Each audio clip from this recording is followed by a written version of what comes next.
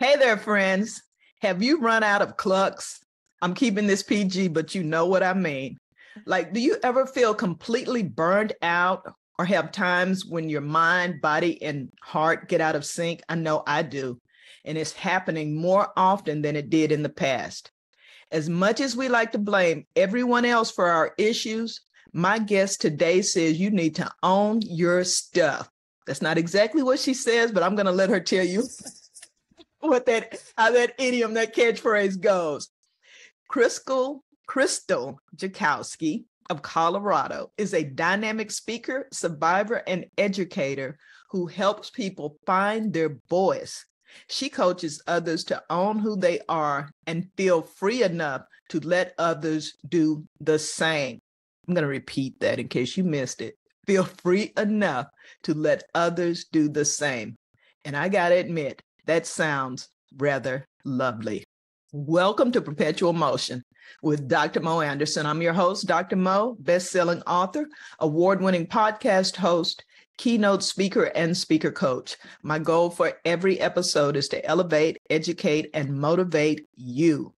Joining me now is Krystal Jakosky, podcaster, teacher, and visionary. Welcome, Krystal. Thank you so much, Dr. Mo. I'm excited to be here and to connect and chat with you today.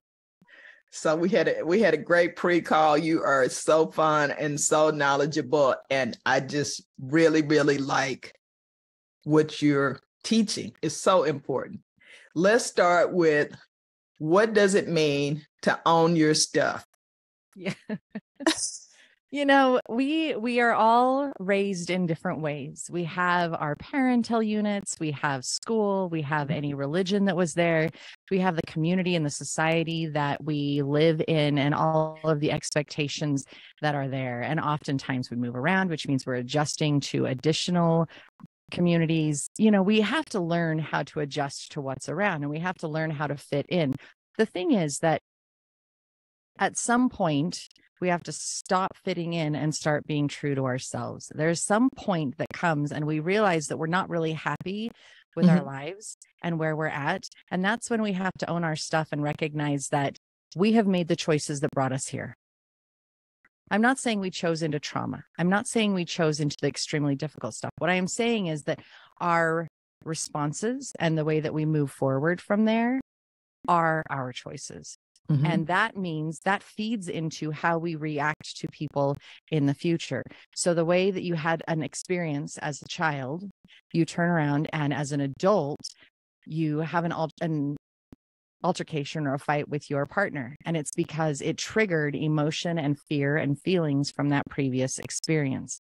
So I feel like I'm off on a tangent a little bit, but basically owning your stuff means that you'd stop in that moment where you're arguing with your partner and you say, why am I so upset? Why am I so angry? You recognize that there is underlying emotion. You recognize that the experience you had from the past is feeding into this right now, and you need to change that. You need to own your experience. Instead of lashing out at people because they're triggering you from your experiences, you recognize my experiences, my emotions, my thoughts are what feed into this whole experience. I don't like the experience. I want to change it. So I'm going to look at my choices that have brought me here. Okay. Does that make sense? Yeah, it does make sense. The thing is, for me, within that moment, it's hard to be that introspective when somebody's pushing your buttons and triggering you. And this is very fresh for me because we're in the midst of the holidays as we record this. And I had an incident recently. I have to say I was proud of myself that I was able to just kind of remain quiet and not feed into what was going on. But inside, I was really losing it. There was nothing mild or calm about it. And I was upset for days.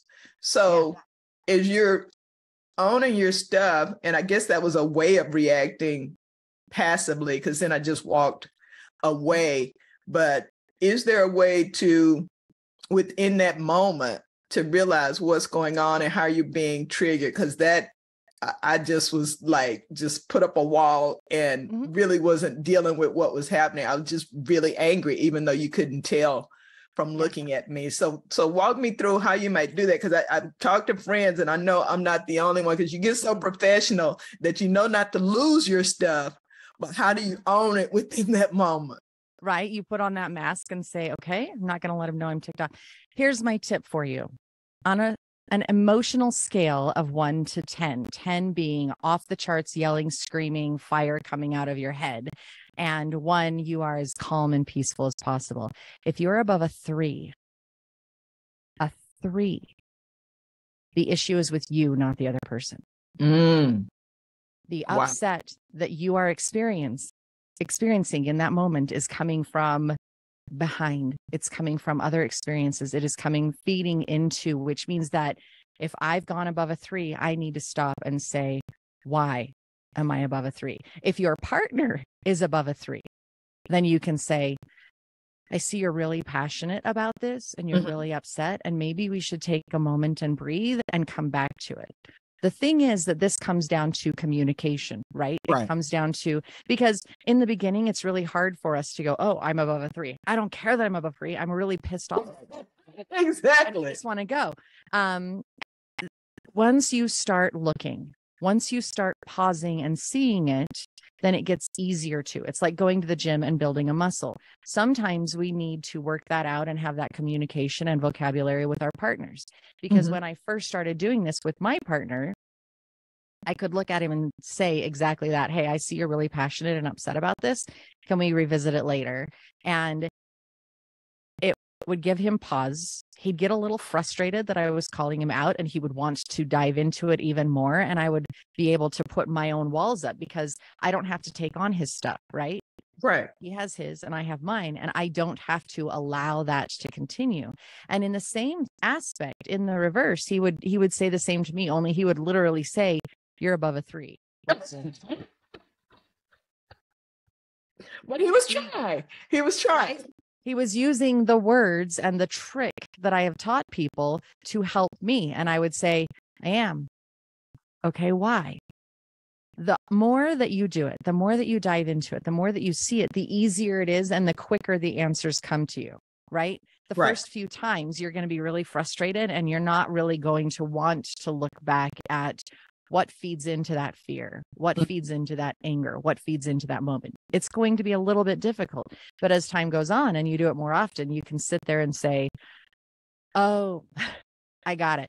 This is feeding into the fact that I always had to do the dishes after dinner and I would get in trouble if they weren't all completely done. So having one dish on the counter absolutely drives me nuts, because back then I would get in trouble, and it's frustrating that you're not getting in trouble because you don't do the dishes. Right. So evidently I need to deal with the fact that I am scared and frustrated and have emotional baggage. And I would appreciate you being understanding of the fact that I'm struggling, and then we can work together so that it's less of a contention and more of an understanding and compassion between the two of us. Got it. You just made me think of something interesting with my sons, my 2 sons, when they were younger, and we are long past this. They're in their 30s with, kids, and I got grandkids and stuff, and it is related. It was me with insisting they make the bed every day, not only make it, but make it a certain way. And we had so many arguments about that ridiculous thing. My bed isn't made right now because I'm so far removed from that, because I didn't have time this morning. I had stuff to do. But growing up, that was a thing in my household. And I get in trouble if it wasn't made. And I just carried that into, my raising children. And it just really doesn't matter. I've even seen research that people do better who don't make their bed every day. There's not as many germs that it has to air out and all kinds of stuff. But, and that's not so much an argument because they would just do what I said, but the attitudes and the, just pulling up the comforter, but the sheet was done. And the time we wasted on that, and a dinner ritual and so many other things, you just like this whole light bulb went off. So many other things that I was putting on them simply because they were traditions and put on me. And okay. So that's what feeds into you. So you just brought it all right to home, because the whole concept is that if you own your stuff, if you are more self-aware, you are less upset about other people because you now recognize that this is my stuff and they're going to have their own stuff, and you're going to be less triggered and upset by them, and you are going to allow them to be themselves as well. It spreads this open acceptance of where we're at, instead of you need to shift and change to fit the mold that I believe we're all supposed to be in. Right. It's no, you know what? I recognize the mold that I was in or am in is not the mold I want to be in. And that's probably going on for you too. And that has to extend to our parents, right?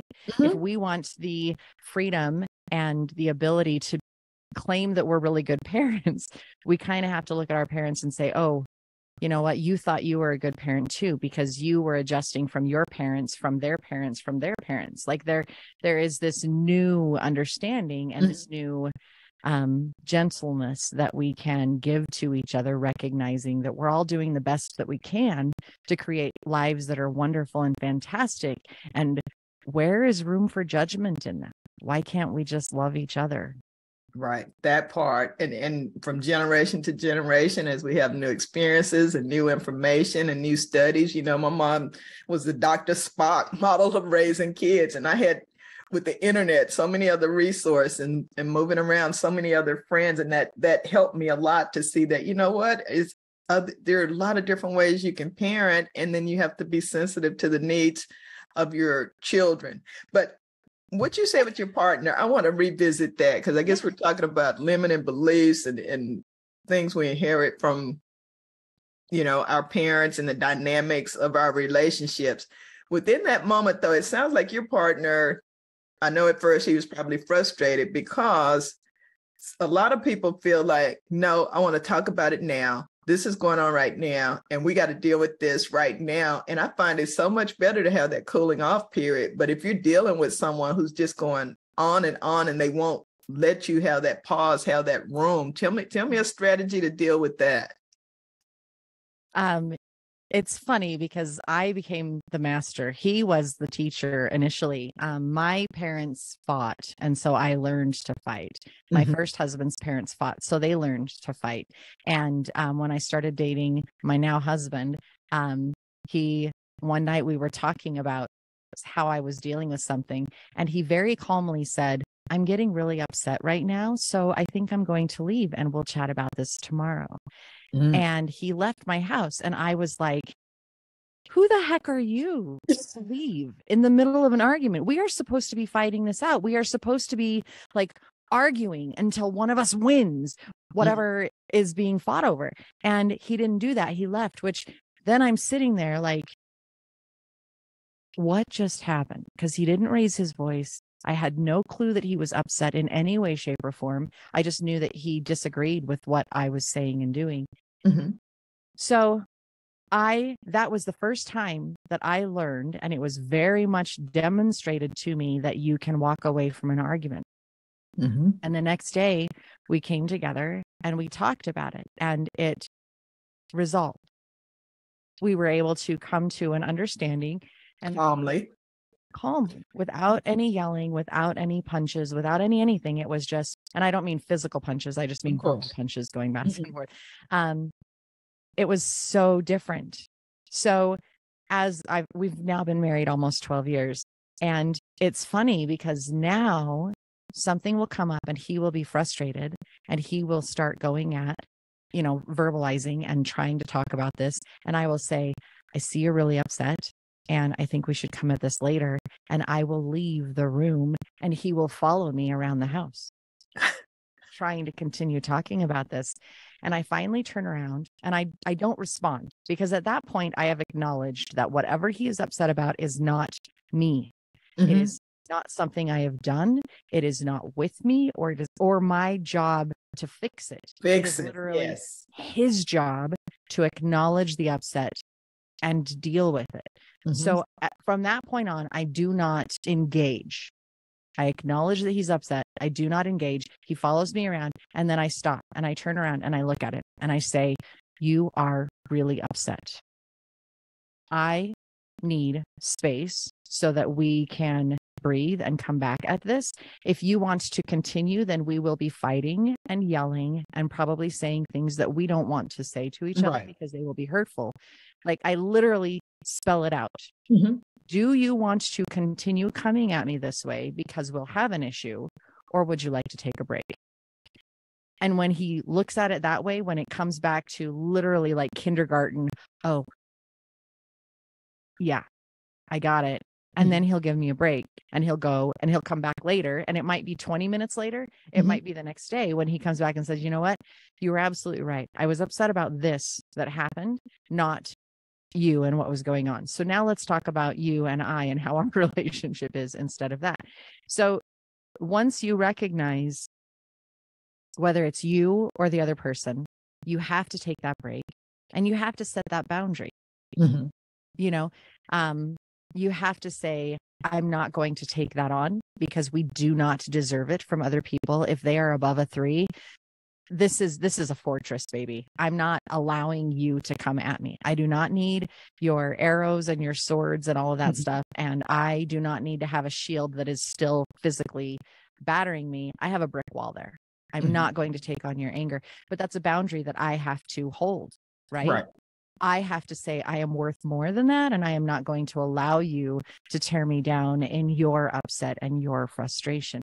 It's that person on the road, you're driving down and you need to merge over and somebody does not want to let you in. And as you finally pass, they like give you the finger and they're showing all these darts at you. And you're like, okay, you're upset, but I'm not going to continue driving like a maniac because I don't have to take on the darts that you were just sending at me. Right. We have the ability to put ourselves higher on the value, the spectrum. We have the ability to acknowledge our own issues, our own challenges, say that's okay. I love myself anyway. And because I love myself and I'm going to own my stuff, we can expect other people to own theirs too. That's good. That's good. To your analogy of the car with the road rage person too, it's interesting that especially now that everybody's just a little bit, anxious and worried about, who's got a weapon or who knows who's going to do what. That's interesting to me that, say, in that situation or in the office or with strangers, some people can control themselves because I don't want to be hurt and I don't want to hurt that person. If I drive up on their bumper, if I start waving at them trying to get off the road. But then when they get with a significant other, they can't seem to be able to do that. And why is that? What is that about that the people you're closest to, you don't want to own your stuff, you don't want to control yourself? What happens there? It's a safe space. Wow. Our loved ones are absolutely safe spaces, so we can let most of our guard down and we can just be really who we are. So when you're at work, you have to have a mask on and you have to act the way that they need you to be at work, and you're doing your job and you have put your best foot forward. But when it comes to home, you get to take your shoes off. Right. You get to get comfortable. That also means that you are vulnerable. So that means that our loved ones can unintentionally or sadly intentionally on occasion push our buttons. It means that because we are relaxed, we are more open to criticism or perceived criticism. And it also means that we might tend to be more critical of other people because they are a safe space. My kids, when I went through my divorce, my kids were lashing out at me all the time. And I went to counselor after counselor to try to understand it. And I finally found one that I absolutely loved. And we worked really, really well together. And he said to me, you have to understand that your home is a safe space for them to allow the anger out, for them to allow the fear and the upset to come out. It's not that they're angry at you. It's that they have had all of this other external influence going on in their lives. And when they come home, they know that it's safe to blow up and then come back to a safe, calm space. When we are out at work, we have had our walls up and people have been attacking our walls. Like there's so many examples going through my head and we just don't have all the time in the world to go over those examples, but we're out in the world. We are being attacked. We are trying to protect ourselves. We are dealing with every single thing, from the boss to the road rage to harassment to just everything. Maybe we ate something and digestively we're not feeling good. We come home, and where did you release all of that upset? Where did you take a moment to let go of all of the darts that had been thrown at you all day long? There's a story about this man who lived with his family out in the country, right? And he went to work every day, and he'd walk out the front door and he would touch the leaves of this tree, and then he would get into his car and he would go to work. And when he came home, he would touch the leaves of the tree, and then he would go in and be with his family.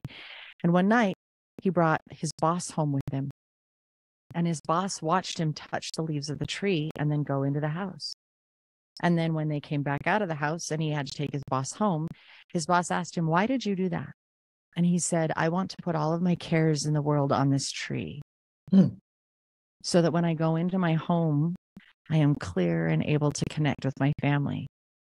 And when I leave my house, then I pick those cares of the world back up before I go, so that I can deal with it." But he always got rid and let it go. What do we do to let go of all of that crap that has come out at us in the world before we turn and work with our family? That's a Because beautiful story. we carry it home. We do. We carry it home. We take it into them. They deal with it. If we had a really crappy day, our boss yelled at us, we failed a deadline, we dropped coffee all over ourselves, whatever it was, and then we come home and we're irritable because our day sucked. Our family is the one that suffers from it. Right. Because we didn't take a moment to recognize, where am I at? What do I need to do so that I can walk through that door and let go? We treat those who are closest to us the worst, because they are the safe space that we can let go. They do not deserve it. And the only way to change that, radical self-awareness and owning our stuff, so that we can shift that narrative, so that we can change it and be more kind and loving to our partners. Very nice. That's going to bring a lot of peace and comfort to people who learn to use the strategies that we're talking about here. And just, remember how important your family is to you, that's a meaningful, personal, deep relationship. And that is not the place to, be destructive. Yeah. And that's something we got into and we can get out of. Let's go to another end of this spectrum or this arc and talk about beating burnout. How do we beat and avoid burnout? Because I'm seeing so much of that within my circle and just nationally, now that we can hear everybody's feelings on social media. and it's somewhat alarming because that goes into our mental health, and that also impacts our family. Yeah. Burnout is huge.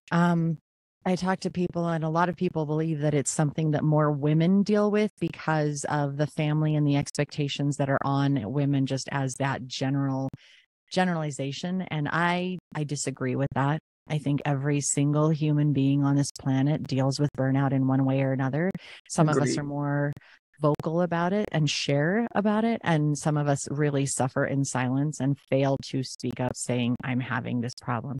Burnout really comes about because we are giving too much and not paying attention. Each and every one of us is a finite resource.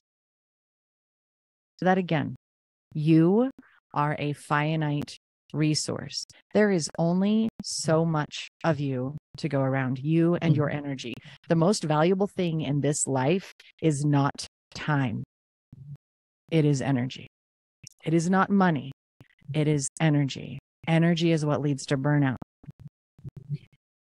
Your phone needs to be plugged in, or it's not going to work. Right. Your car needs gas, or it needs to be plugged in, or it's not going to work. They have to recharge if they do not function. You are the exact same thing. Burnout comes about because you have failed to pay attention to your own needs and met them. Now, this feeds into your 4 bodies. Okay. You have a spiritual body, which is your connection to your higher power. You have a mental body, which is all of the thoughts that you think throughout the day. You have your physical body, which is how you experience the world around you. And then you have an emotional body, which is literally the emotions that you are feeling. And your emotions let you know when something's wrong. Okay. When I talk about burnout, I talk about all 4 of these bodies and burnout, because you can burn out any which way. Physically, if you burn out, you may have twisted an ankle or broken a leg or had some large physical medical thing that takes you down. You may get the flu or COVID or something else that really takes you out for a little while, because physically you literally need a break and your body has told you, we're not doing anymore. Mentally, you can burn out, right? You are working, you are going, you are doing, you are thinking, you are helping all the time. And then suddenly you can't think anymore and you're not clear and you can't remember. Well, you pushed too hard. Emotionally, when you burn out, it is literally, you have emotional breakdowns. And spiritually, when you burn out, it is, you've lost that connection to your spiritual power. And I need to bring all these in and explain them to you, because when you experience burnout, the first thing is recognizing that in one of these 4 bodies, you have burned out, because each body affects the other body. Each body will help drain or encourage and boost the other ones, right? Mentally, you can think positively about your body, which is going to boost you up and give you more energy. And then your emotions are happier and whatnot, right? So the first thing to burnout is recognizing that you've already drained one of your resources completely to the point there is nothing left. That finite resource is nil. It is gone. And I think everybody knows that feeling too. I got nothing left, nothing to give. I got nothing to give. Mentally, physically, emotionally, whatever it is, I got nothing to give. So when I talk about burnout, recognize that you have burned out, and then tune in which one of your bodies has hit the wall. And then what can you do to fix that? What can you give yourself? Do you need some healthy food? Do you need some time to meditate and break away from the world? Do you need a nap so that your brain can regenerate? Do you need a vacation where you're not looking at your phone and dealing with work all the time? What do you need emotionally to help refuel what's no longer available to you? Your emotions let you know when something's wrong. Your emotions are so powerful and beautiful, because they're like the alarm bells. They're like the sentinels on your castle wall saying, oh, mayday, something's coming in. We got to deal with this. And if you keep ignoring them and you keep stomping them down, think about stress. They say, oh, it's just stress. It's just stress. Don't worry about it. Stress can kill. Stress can lead to heart attacks and hypertension and all sorts, like the medical things that it brings about. You're under stress. It leads to emotion. Your body is telling you, you're burning out. The key to avoiding burnout is checking in regularly. How am I doing? Where am I at? And what need do I need to feel? So it comes back to that self-awareness and the self-care required to fill all of those needs. And self-care is not pedicures and bubble baths.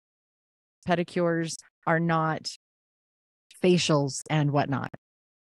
Self-care is any conscious and intentional act that you have decided to take in order to meet your own needs. Again, conscious and intentional. If I'm going to go get a pedicure and I'm sitting there in that chair and the whole time I am thinking, I need to be doing this, I should be doing that, I'm falling behind on this. Or if I'm on my phone working on emails and whatnot, how is that self-care? How did I fill my cup? I was draining it faster than I was filling it. If, however, I consciously set the intention, I'm going to get a pedicure and I'm going to give myself this time so that I can feel better. Then at the end of that, I don't feel bad that I didn't work. I don't feel bad that I didn't get all these other things done, because I consciously chose to fill my own cup, which meant that I am consciously choosing to put myself higher on the priority list and avoid burnout. I'm not going to get that far because I chose to give myself something. That's reading a book. That's anything. And the other thing about self-care is it varies for every single one of us. I tell people, I want you to go write a list about all of the things that bring you joy. Everything that brings you joy. And the next time you do it, instead of doing it mindlessly, I want you to stop and set the intention, I'm doing this to fill my cup. Because now you've taken it from an unconscious, I'm just doing this kind of thing to oh yeah, I'm filling my cup. I'm plugging in for a little while, and you will be amazed at how much self-care you actually do Mm-hmm. and how much you are filling your cup all the time. I have a girlfriend who loves to garden, and she doesn't look at it as self-care. She's out there and she'll tell me about how she's pulled all these tomatoes and she's going to make this great zucchini thing and whatever for dinner and whatnot. and I'm like, that is so cool. Right. And then I was like, so what did you do for self-care this week? And she's like, oh, nothing. I worked in the garden. I did this and I did that. And I said, is working in the garden a joy or a burden? And she said, well,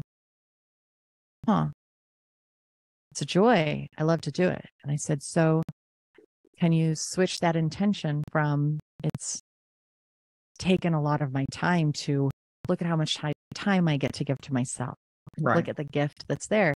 And once she started shifting that, once she started looking at it in a new light, she realized, okay, gardening actually is self-care. It energizes me. Yeah. Yeah.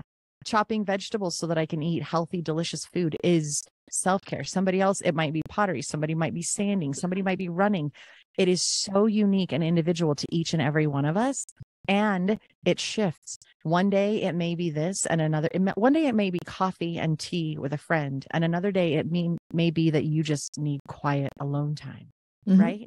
So recognizing all of the things that we do to fuel our cups, to beat that burnout, right? Right. Means that we have this huge plethora of activities that we can draw from to fill our cup, feel better, and then be able to give that energy out to other people who also need it. Bless other people's lives, because our lives are so blessed and so full with our own choices to take care of ourselves that now, hey, yeah, sure. You need some help. I totally got you. Right.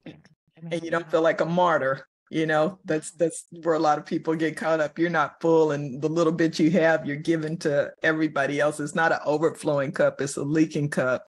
And that becomes a problem. That is one of I've been doing this 10 years. I guess we've been talking about self-care 3 or 4. That is quite the best definition that I've heard. I think people have gotten to thinking is pampering and luxury and just plug it in whenever I can, but conscious and intentional just really brings it home for me. And I can even think of things that I do that I have, like your gardener thought of it as work. And I was being productive, but it was also pouring into myself and making me happy. You know, when I leave there, mind, body, and spirit, I feel good about my activities like writing. I love writing. I can go on and on and on all day. Don't have to talk to anybody. Me and my curse and my PC, and I'm Gucci. And yes, I'm getting something done, but it really does help me a lot. So thank you for that. Yeah, you're welcome. And bringing the mind, body, and spirit, all those areas into alignment, and understanding how critical that is to the people around you. You mentioned journaling in our meditation. I'm sorry, you mentioned meditation in our final, minutes here. I'd like for you to talk a little bit about misconceptions of meditation and benefits of meditation. I love this subject. I love every one of them. They're just also, I'm passionate about them. Meditation is a lot like self-care. Meditation does not have to be the lotus pose. You do not have to sit quietly for an extended period of time. Meditation, my definition of meditation, is anything that lets you tune out the world and tune into yourself. Tune out the world and tune into yourself. So that means that instead of thinking of all the things, I'm going to pause for a moment. Now, just like self-care, meditation could be that you're sanding wood because you have a rhythm and you're paying attention to your breathing and you're in that moment. You have let everything fall away. Not all of us have the ability to sit in lotus pose. It drives us absolutely nuts. We just don't have, right? Or I don't have flexibility either. So. right. Right. I don't care if you stand on your head. I don't care if you're laying down on the ground or running or walking through a labyrinth or whatever that is. But meditation is another one of those things that is so unbelievably independent. It is again unique for every single one of us. What brings you peace? Writing can be a meditation for you because you are there. The world has gone away and you're just sinking in to the moment. Mm-hmm. You are present in the here and the now. I'm not saying that lotus pose is wrong. I am not saying that sitting quietly, transcendental meditation is wrong.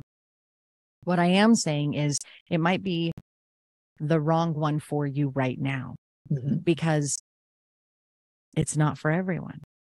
It may be right now, 5 minutes sitting in a darkened bathroom is exactly what you need. It might be that 5 minutes or an hour on a drive on Sunday, taking in the beautiful scenery that is there is exactly what you need. Meditation. What lets the world fall away so that you can tune into you? It is as simple, literally, it is as simple as one slow, deep breath when you recognize that you're going over a 3. I'm going to breathe. I'm going to let it go. I'm going to ask if I'm okay and what I need to do. It's that simple. Every one of us can meditate. Every one of us has the ability to. It's just a matter of redefining it. Maybe the word meditation stresses you out and you just don't like it, right? So rename it. Maybe it's just peaceful sitting. Maybe it's, I'm just going to be for a little while, or I'm going to, whatever that word is that works for you, rename it. I love journaling. It is a huge thing in my life. I have a million different journals, but I don't like the word journal because somebody read mine when I was a kid and I got in trouble for what I wrote in there. So I don't like to journal. I renamed it. Now every one of them is my musings, and I muse all. Your musings? Is that what you said? Your musings. Yes. Lovely. Yeah. So I have a ton of different musings. I have a ton of different books and ways that I muse, and I just let it go and let it flow. But I had to rename it from journaling to musing. So rename meditation. What works for you? I'm going to go let the world fall away. I'm going to go tune in to me. I'm going to have 5 minutes peace. Whatever that works for you and however that works for you. As long as it's a moment that you are intentionally, it's back to that conscious intentional, right? Intentionally tuning into the moment and what's there. Your heartbeat, your breath, the space that you're in. Let everything else go.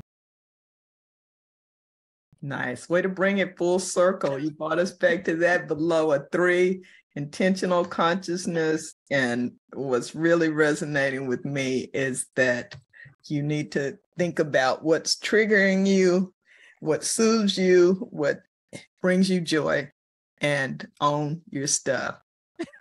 Start with that. Own your stuff, because none of this happens until you do that. Yeah. You cannot have somebody else give you joy. When somebody says, I need to find joy, I've lost joy, you can't get it from outside. You cannot get self-care from outside. You cannot get meditation from outside. Every bit of this is internal. When you are above a 3, it's inside. What do you need? And how can you meet that need so that you can live a better life, so that you can be more at peace, so that you can enjoy what is before you? Every one of us needs to step back and step in to our truth, step into our reality and be as authentic as we can possibly be, recognizing that we all have flaws. Yes. We all have challenges. Yes. And that's okay. We are all also trying to live our best lives. Yeah, I'd like to say, please be patient with me. God is not through with me yet. I am a work in progress. So this has been delightful, I'm sure, after hearing all these great strategies, tips, definitions. Some people have just reframed their whole day. At least I know I have. And I'd love for them to know, our listeners, how to get in touch with you, how to find you online, offline. Tell us your website and how to find you on social media, Krystal. Yeah, I am at Krystal Jakosky on Instagram, Facebook, and YouTube. My website is krystaljakosky.com, and I have online courses and in-person courses and individual classes.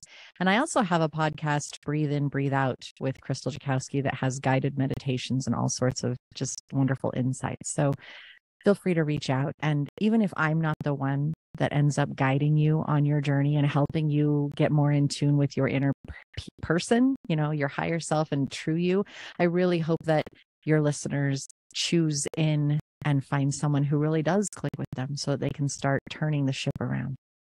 Outstanding. Thank you so much. Thank you.